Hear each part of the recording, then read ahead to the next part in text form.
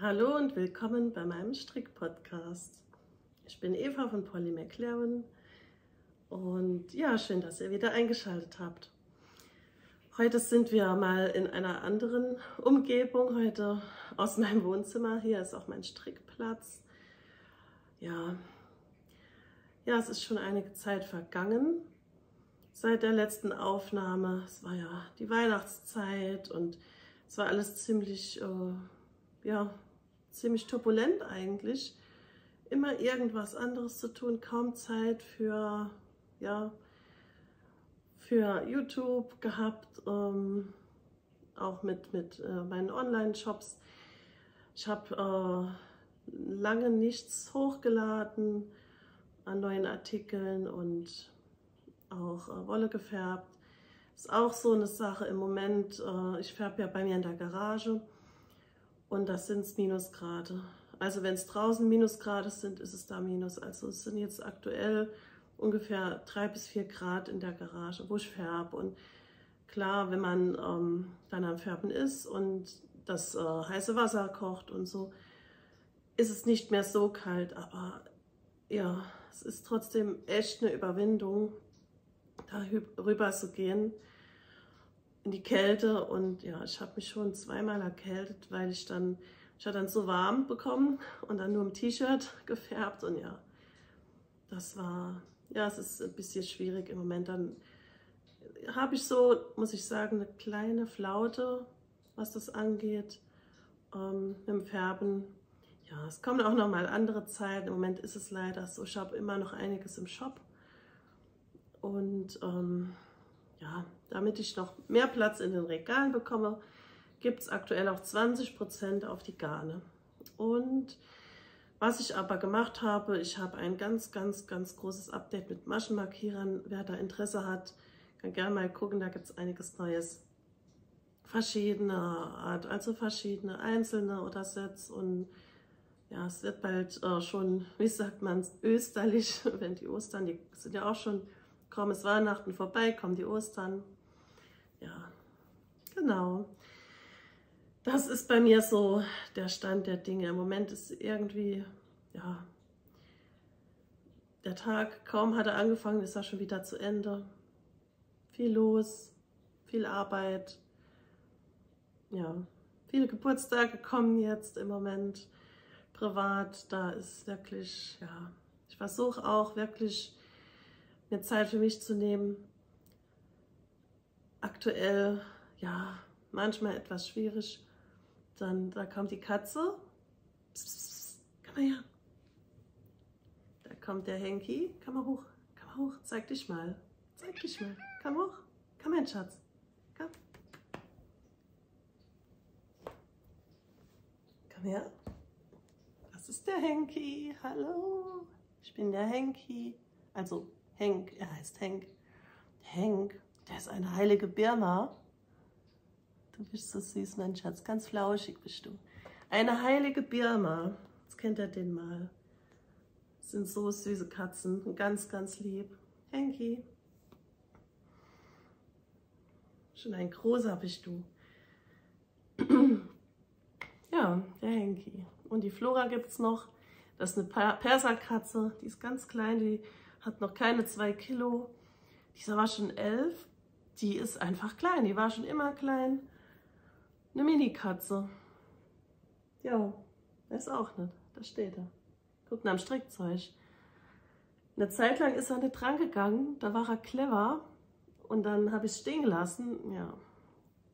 Muss man nichts dazu sagen, gell? Jetzt schleicht er hier rum. Ja, genau. Jetzt habe ich voll den Faden verloren. Ja, auf jeden Fall, ja. Im Moment ist echt viel los. Ich versuche jetzt ein bisschen mehr, ein bisschen mehr Zeit mir nochmal zu machen. Vor allem Wolle färben, es fehlt mir echt. Ich hab ganz viel Rohwolle da stehen und habe die Ideen im Kopf. Und ja, es ist dann, zu färben braucht man ja immer mal ein paar Stunden Zeit. Und dann überlegt man schon, mache ich das jetzt oder mache ich schnell das und das und das und das und das. Und dann denkt man, ach komm, dann färbst du morgen und morgen ist dann auch nicht. Und so geht das dann irgendwie. Und da habe ich überlegt, das letzte, was ich gefärbt habe, waren die Adventskalender. Das geht ja eigentlich gar nicht. Gab es auch noch nie so eine Pause bei mir, aber ja, ist halt so. Ich habe hier auch meine Stelle im Krankenhaus reduziert auf, das seht ihr das Ohr. Also im Moment arbeite ich da nicht mehr viel. Aktuell so 4 Tage im Monat. Habe noch nicht Resturlaub, Überstunden und dann kommt der Urlaub. Also im März arbeite ich nur 3 Tage. Ja, wie gesagt, ist echt nicht viel, aber ja, das passt schon. Und ich mache ja nur Nachtschichten und dann, ja, das geht. Und dann geht man auch gerne. Also, ich meine, jeder weiß ja um die Zustände im Krankenhaus. Ist ja, denke ich, überall gleich. Und ja, es ist halt, naja, die Stimmung, ich sag mal so, die Vollzeit gehen, ja, ich gehe gerne, ich gehe ja nur ab und zu und dann macht das echt Spaß. Mir macht die Arbeit richtig viel Spaß. Und ich bin ja so Springer. Ich bin also überall eingesetzt in verschiedenen Abteilungen, wo gerade Bedarf ist. Und ja, dann hat man immer Abwechslung. Also ich bin auf keiner festen Station. Ja, gehe wirklich gerne. Es ist schon eine schöne Arbeit. Ja, genau. So, dann fangen wir mal an. Mit was fangen wir an? Was habe ich fertig? Natürlich den Schule Flower Cardigan von der Knitting Me. Ich komme mal vor. Den habe ich euch ja schon mal gezeigt. Aber jetzt habe ich es mal geschafft, die Knöpfe anzunähen. Ich habe lang gesucht nach Knöpfen. Seht mal so schön.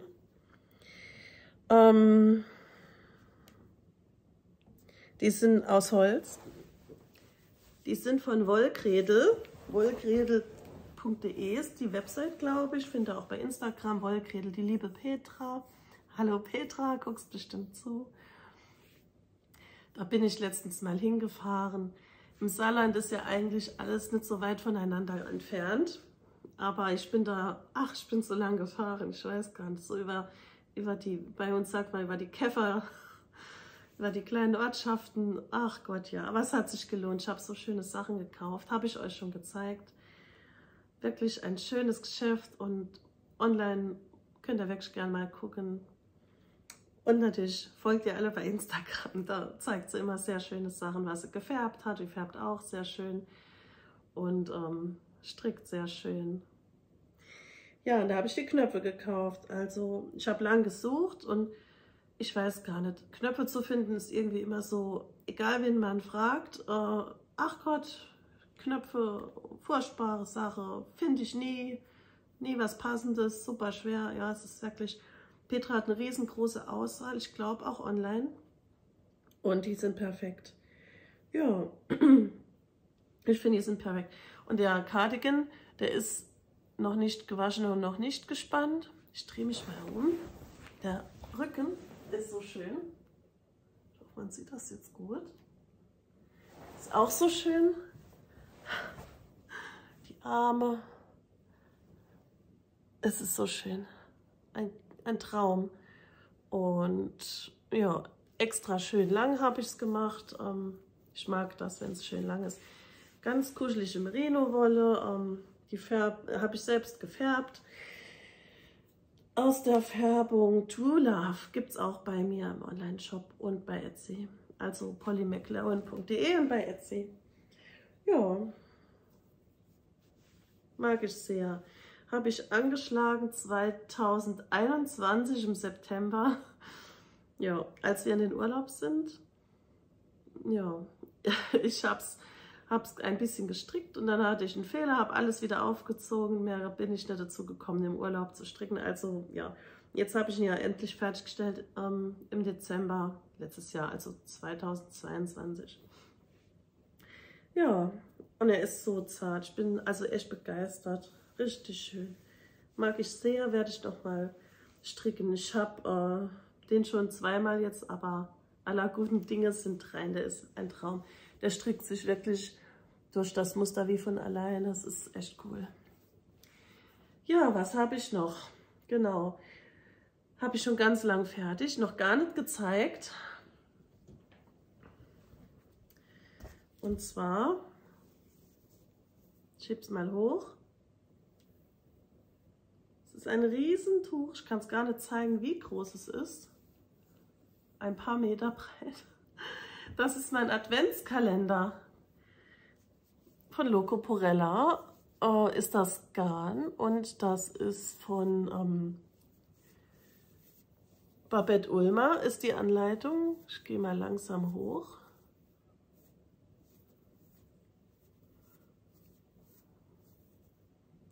Ja, ein Riesenteil. Versuche ich mal, ich schaue es noch gar nicht an. Also ich habe es gespannt. Nee, ich habe es gewaschen und nicht richtig gespannt. Ich habe es so auseinandergezogen. Ich konnte es gar nicht spannen. Ich hatte nicht genug Platz dafür. Das ist der Wahnsinn. Es ist riesengroß. Ich weiß gar nicht, wie ich es anziehen. Ich nehme es als Decke auf der Couch, glaube ich. Wiegt 3,6 Kilo, wollte ich sagen. 360 Gramm. Also das sind ja 24 mal 20 20 Gramm Reste, sage ich schon, Minis. Und da habe ich einiges an Resten. 120 Gramm würde ich noch 2 Paar Socken draus bekommen. Ja, also der wird noch größer, wenn ich ihn spanne. Vor allem die Löcher, wenn die so richtig schön groß sind. Ich finde das mega schön.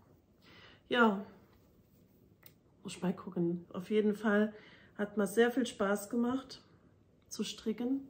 Super Qualität, muss ich sagen. Und ja, ich hoffe, dass ich dieses Jahr nochmal so was Cooles bekomme für die Adventszeit. Ich mag das. Das ist so, man macht sich auch ein bisschen Me-Time. Ja, er ist wirklich schön. Die gab es noch in einer anderen Farbe, so blau-pink. Dachte ich erst beim Vorschaubild so, ich weiß nicht, aber hätte mir noch besser gefallen, so im Nachhinein. Aber das passt auch auf alles. Ist auch super schön natürlich.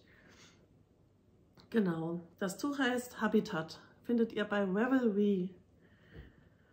So. Der Karussellkaul von Elena Mortensen. Er ist toll.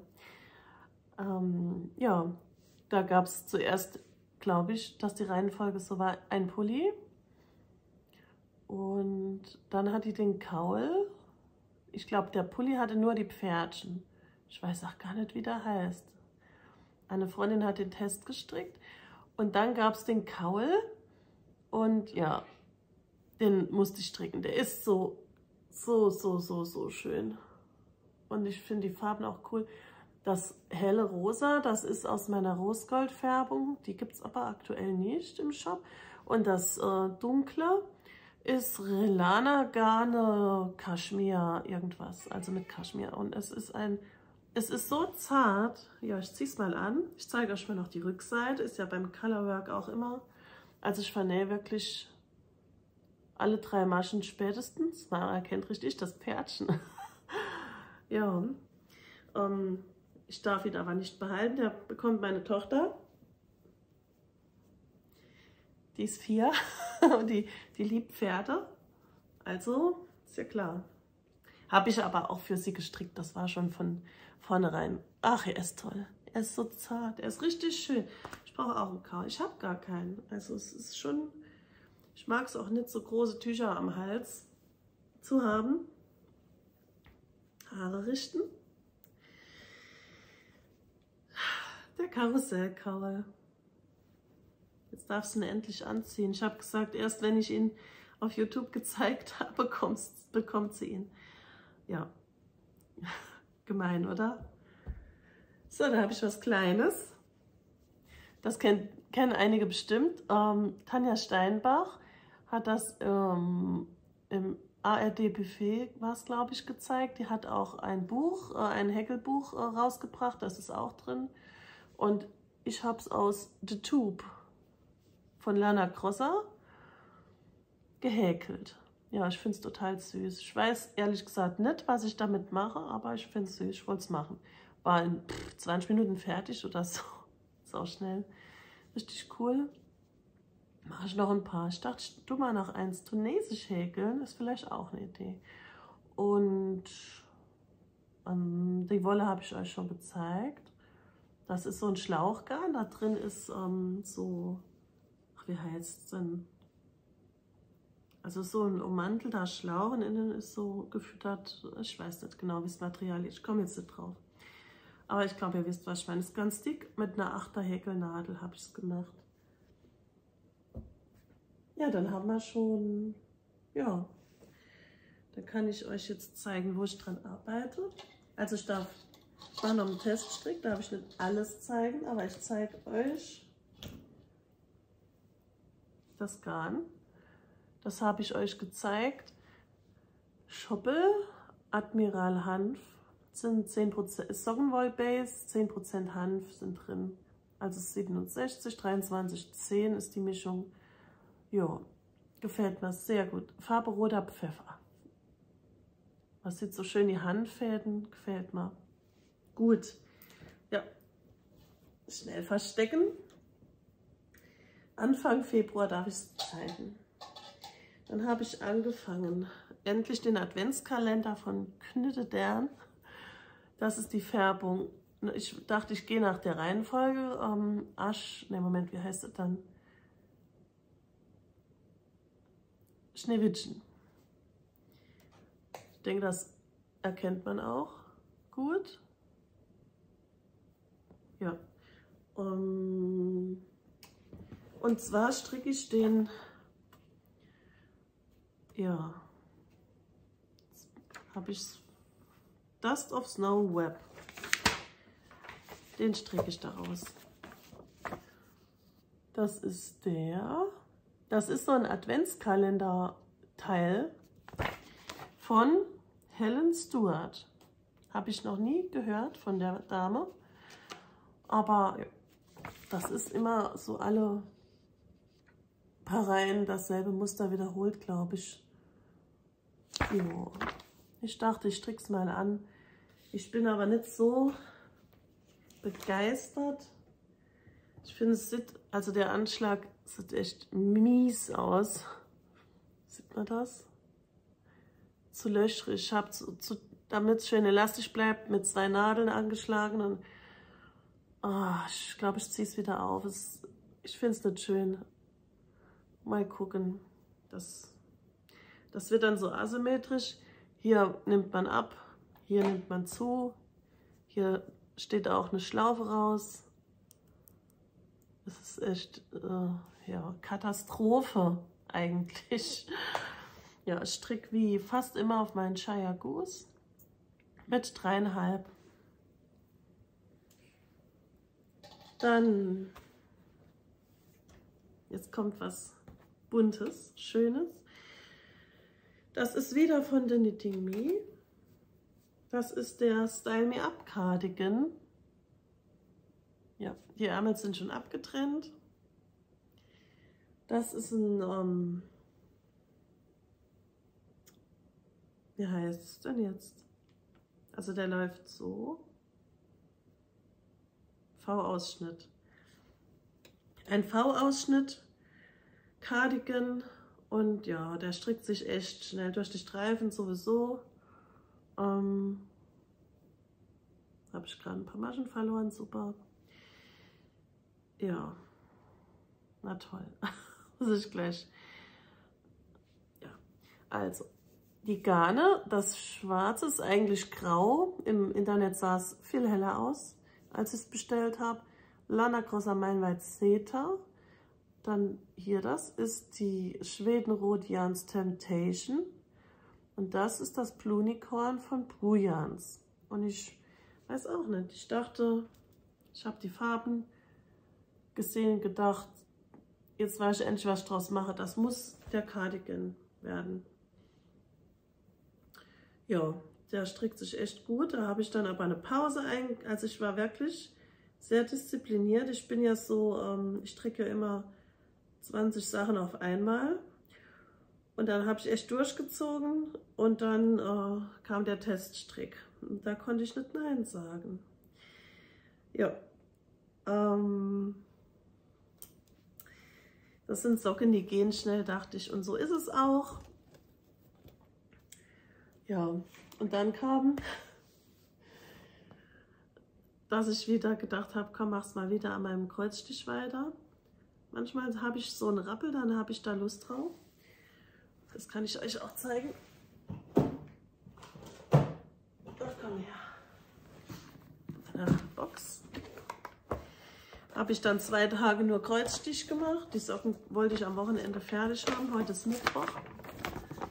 Das wird gestickt. Das ist super schön, oder?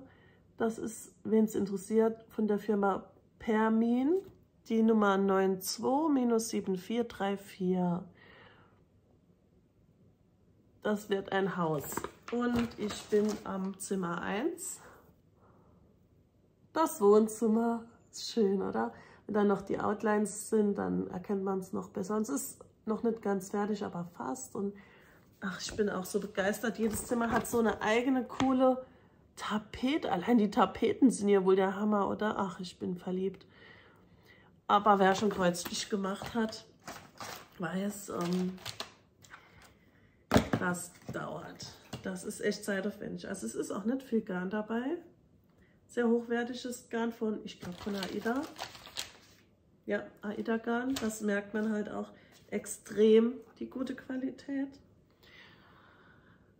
Ja, das ist so, beim Stricken ist so, der Weg ist das Ziel bei mir und beim Kreuzstich ist, ach, wenn es fertig ist. Wobei das Sticken macht wirklich Spaß. Nur in der Zeit, wo man so, ich sag mal, so 2 mal 2 cm stickt, könnte man eine halbe Socke stricken. So gefühlt, also, oder wirklich.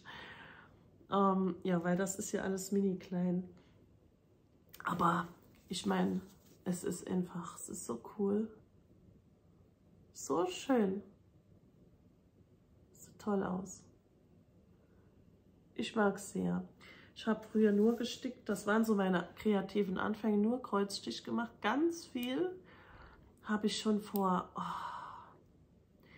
fast 20 Jahren habe ich schon immer bei eBay bestellt. Die riesengroßen Bilder von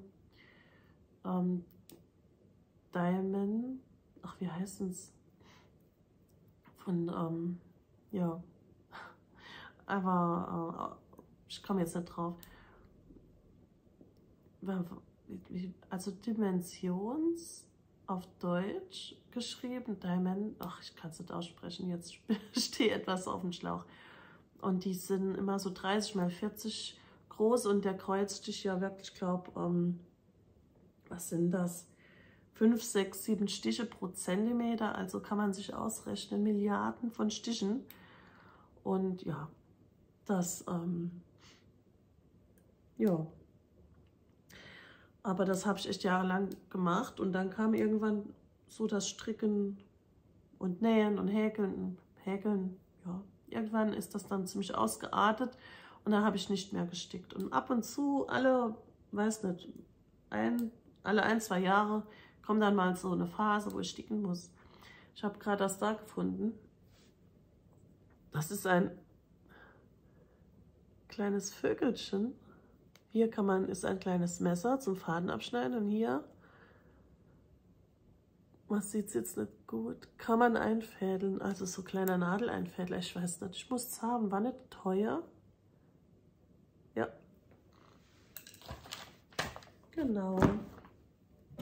Jetzt muss ich mal einen Schluck Kaffee trinken. Kaffee mit Erbsenmilch trinke ich den.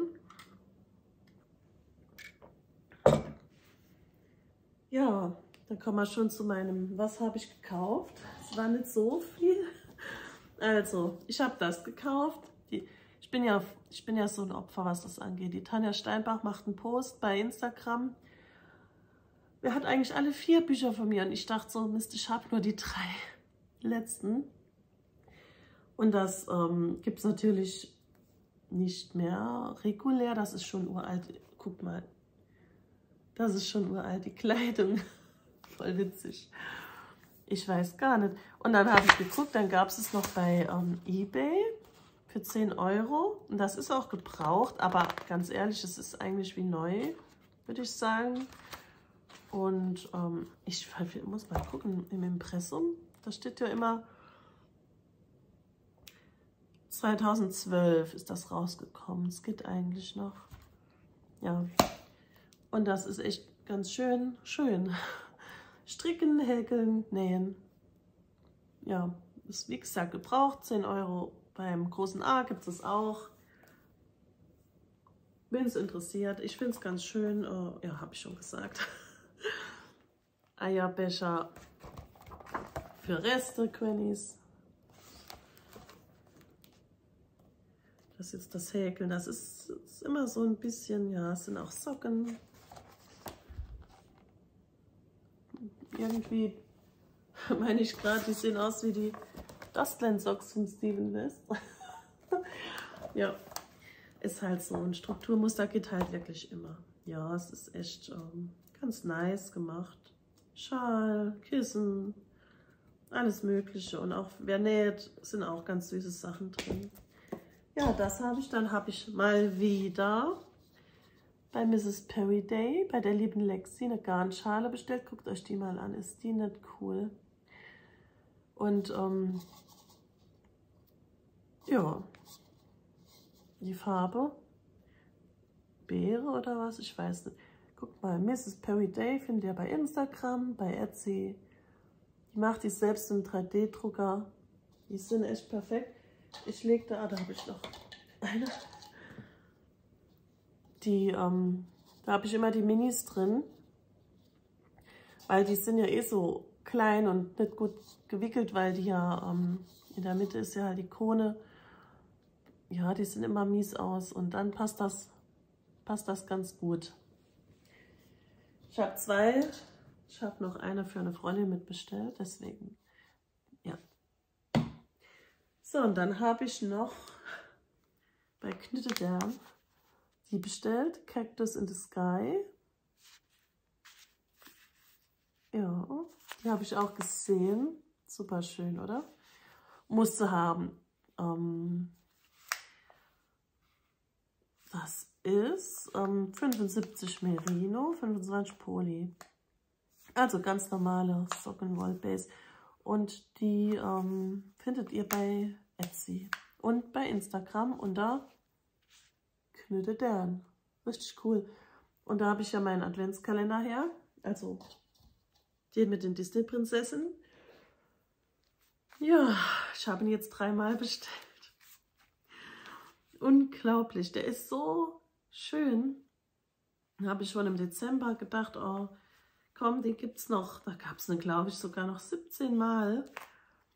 Ich bestelle mal noch einen. Der nächste Advent kommt bestimmt und macht eine Decke draus. Ich will die Granny in, wie heißt die? Granny in Love? Also die Decke von Melanie Berg will ich daraus stricken.